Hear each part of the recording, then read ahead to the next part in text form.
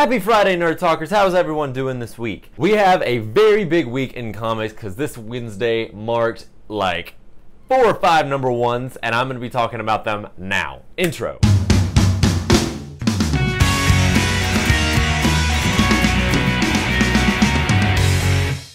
So as I said, this Wednesday was really big because it marked a lot of number ones, especially for Marvel's fresh start.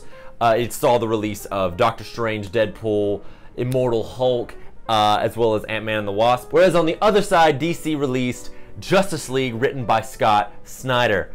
I love him. I was really excited about that. So today I'm going to give you reviews for Deadpool, Doctor Strange, Immortal Hulk, and Justice League, starting with Deadpool. So right off the heels of Deadpool 2, you have Deadpool issue 1. It is starting a new series with the freaky fresh start, and I'll admit this one was probably my least favorite of the bunch. With Deadpool, I understand, you know, he has to say a lot of things, but usually when he says stuff, it tends to be hilarious.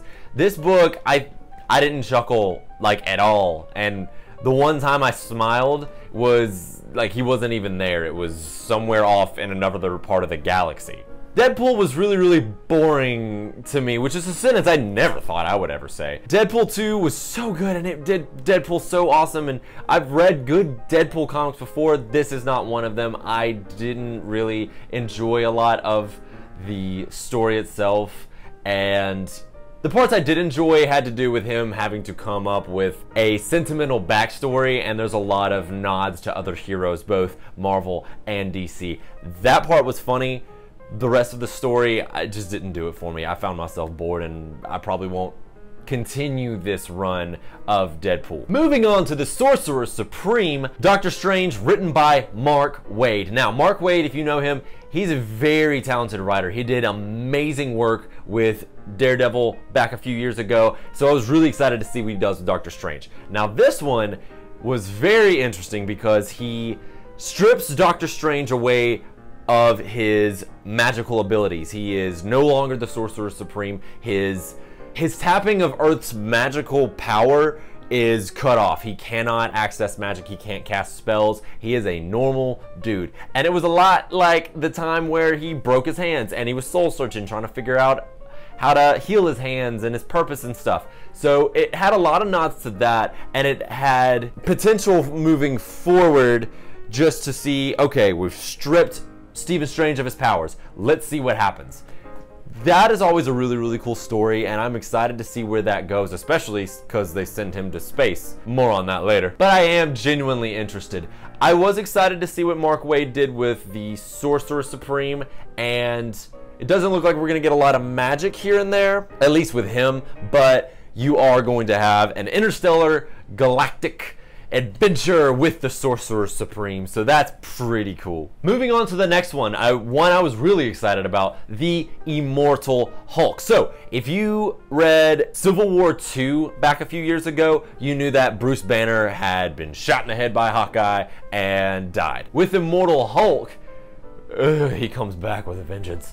He is straight up a horror movie villain, and it was awesome. Really, there's not a lot of, hey, this is where the story's gonna go. It was very, this is the situation that happened. Hulk shows up, and it's great, and then the story ends. It's very simple, very small story as of right now, but oh my goodness gracious, I really enjoyed this small story itself. I would have loved to have seen this in like a TV show. I feel like I've seen it in horror movies. It was awesome. He is a horror movie villain, and it was great. Moving on into the last book for today, Justice League, written by Scott Snyder. Now, Scott Snyder, I know you've heard that name because he wrote the New 52 Batman, which was an amazing run, probably one of my favorite comic runs of all time. So I was really excited to see what he does with the ensemble cast of the Justice League. And for the most part, he does not disappoint, for sure. It is always good writing when we're talking about Scott Snyder, and he always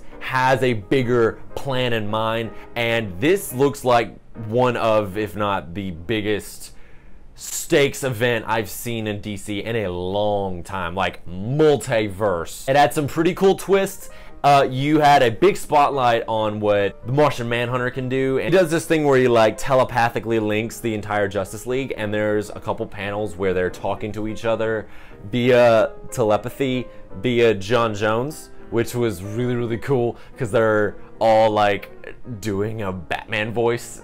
They're all playing off of that and teasing him about that, and that was I think my favorite part. I want to see a lot more of that moving forward, as well as to see where this story is going, because I'm genuinely excited. It looks like it's gonna be huge, especially with the villains that are playing into this. It's gonna be very interesting, and they are in good hands with Scott Snyder. He will do a very good job. So in closing, this was a pretty good week. You had a lot of number ones, a lot of starting off, and a good pick of where you want to start with either of these characters. I think you'll find some enjoyment in any of them. Maybe not Deadpool's comic, but you got a movie for that, so enjoy that. I'm excited to see moving forward. I'll definitely be picking these up, and I'll let you know about them later on. To remind you guys, we do have a giveaway coming up in the next couple of days that we're going to give you more information about. So be watching our videos, be keeping in the know so you can see what this is and when it is that it is going to occur. So are you going to pick up these number ones? Are you excited about what's going on with Marvel and DC in the comic realm? Let us know in the comments below. Like, share, and subscribe. And until next time, it's been real, guys.